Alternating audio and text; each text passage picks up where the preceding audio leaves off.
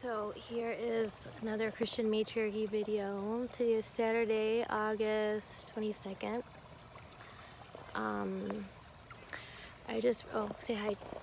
Bizu. Chica wea che chiti. It's Wima. Remember Bizu? Wima Haley. Right? Wima Haley. Yeah, yeah. Yeah, yeah. So I just had another big satanic attack, and this was an issue I had with my husband and I, and right now I'm at the river because I had to go think about it, and it didn't occur to me until I got here and spent some time in prayer with Bizu and was able to just commune with nature and see it in a higher perspective. And so I had some beautiful things happen recently where I had a dream that my husband and I had a baby. We never wanted kids, but you know, whenever you dream about a baby, it's usually a good omen. So I took it as a positive sign. That's Bizu talking. Stop it, Bizu. He's loud. So I took that as a positive sign. Oh, my necklace from Troll Binda. Thank you. I took that as a positive sign. So I had that happen. I had some other interesting dreams where I had that message come to me. I am a dodecahedron right before I woke up. It was like a month ago. And so I've been having some really amazing things happen and some new opportunities I just found out about. And really feeling good about stuff, like in a good place too, mentally, even though financially I'm really not doing well. I feel very hopeful nonetheless, and I feel very inspired right now and very in good spirits and very blessed.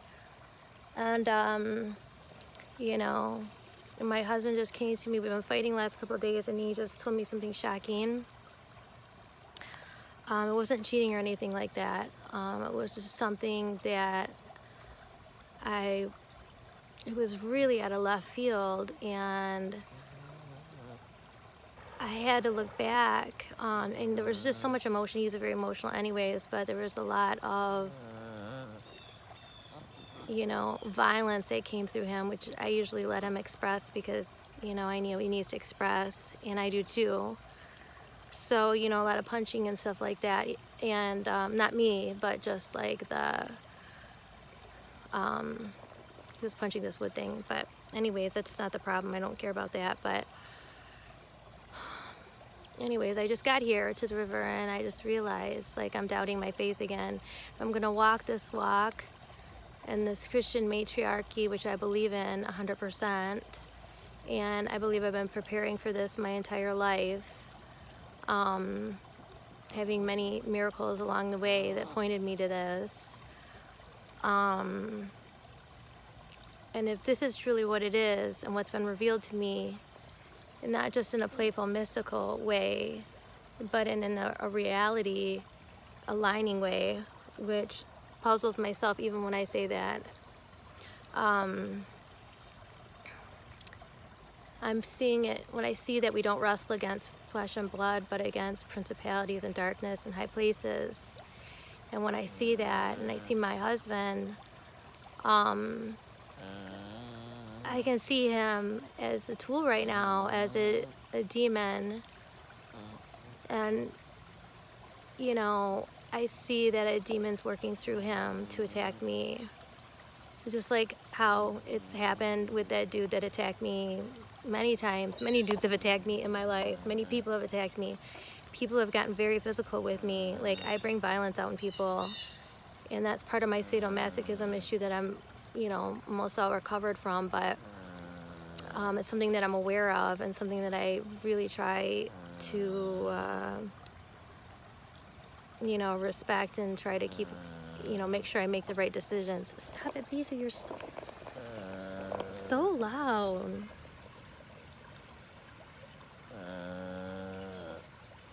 He's enjoying the sunset and the conversation, right, buddy? So I'm gonna talk over here then a little. So anyways, So that's where I'm at right now with that. I'm going to give this to Christ, and I've already prayed about it. I laid it at his feet.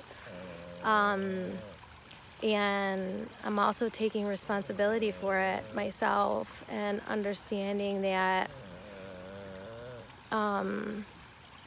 too much has been given and much is expected, and I am not a child anymore. I've been playing this game. I'm not playing this game, but this has been my reality my whole life, being attacked like this.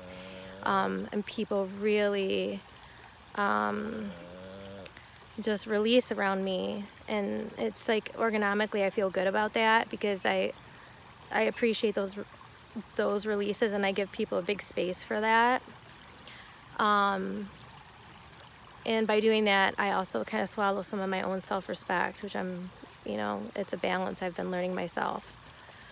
But honestly, if I'm tapping into the Divine Mother, and I was able to reach out to my sister as a Divine Mother recently, and she's 10 years older than me and has been actually really, truly a mother figure to me.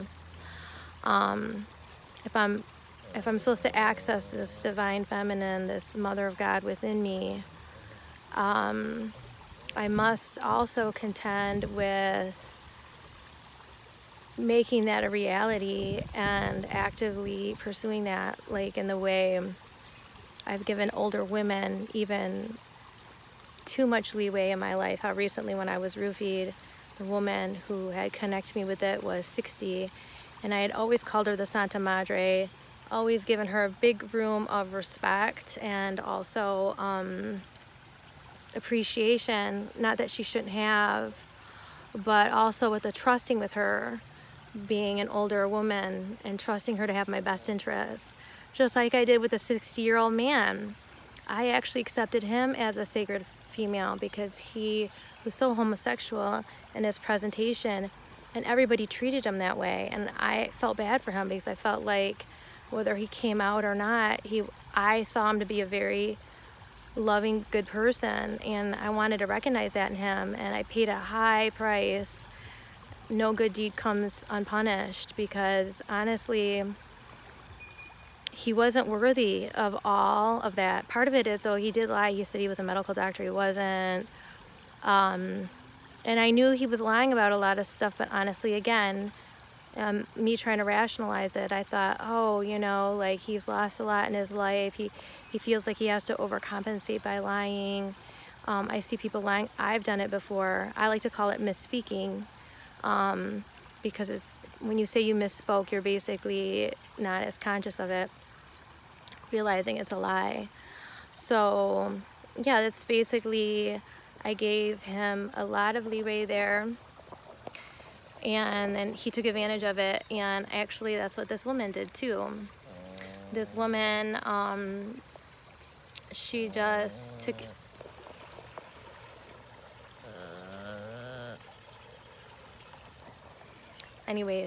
this woman whom I trusted left me with that other woman who roofied me and tried to rape me.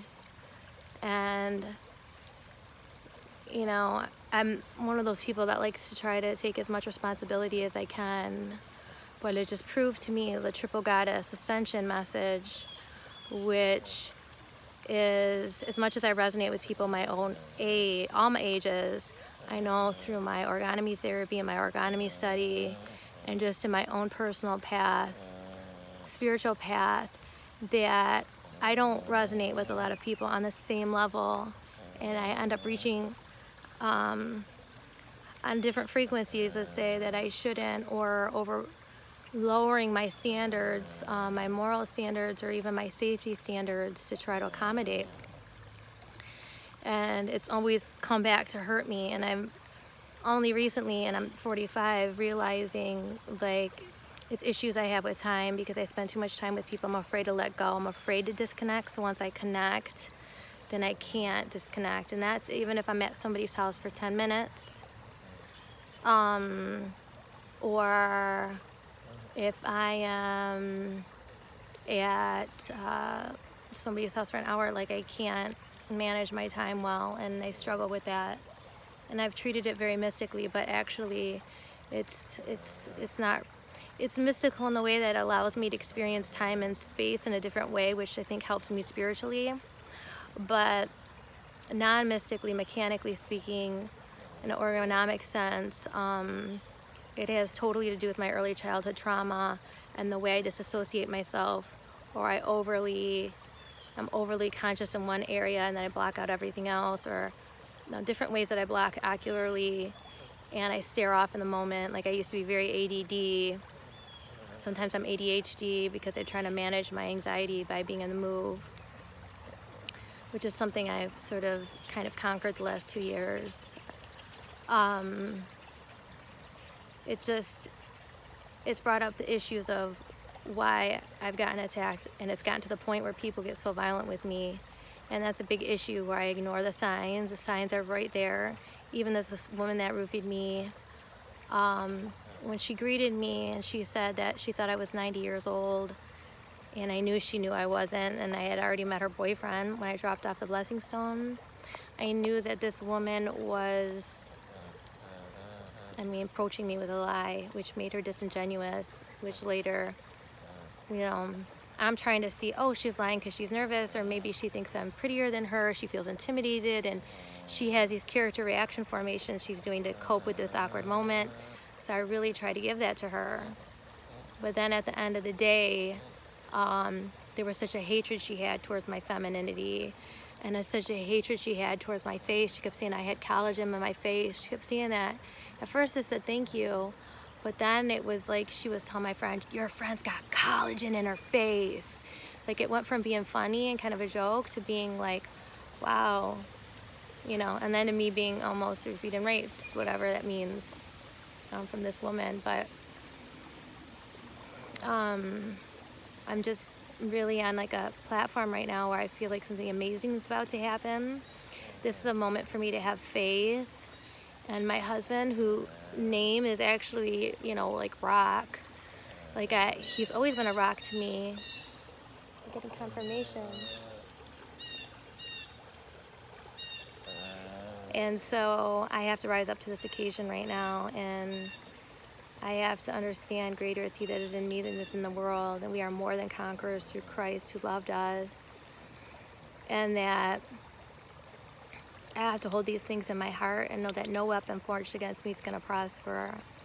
No weapon's been thrown at me, but now I'm going to take it, and that's when I use the Christ consciousness to look at it for what it is, unpeel the pain and the neurosis, and find the love underneath.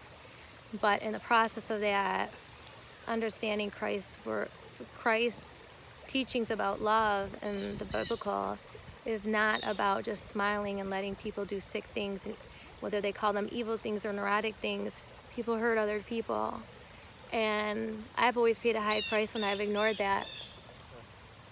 I've always paid a high price when I've ignored that in my life. So I know what I've been called to do, but you have to be very careful with that when you're dealing with people, because people can be violent. So anyways, I wanted to share that today, and thank you.